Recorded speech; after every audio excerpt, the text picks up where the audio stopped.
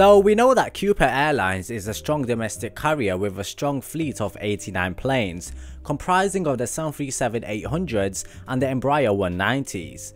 Well, it seems like their presence could be felt even stronger because the airline is currently in talks with Avianca and United Airlines for a possible partnership that would be better positioned to compete with similar airlines in Latin America.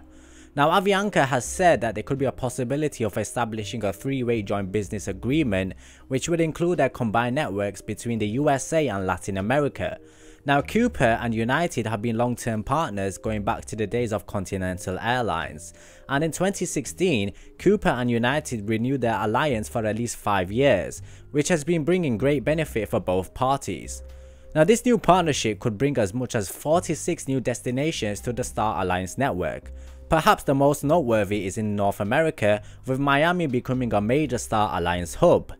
Now, joint ventures in the aviation market have gained increasing popularity in recent times, with a lot of companies combining forces to maintain a competitive advantage in the market.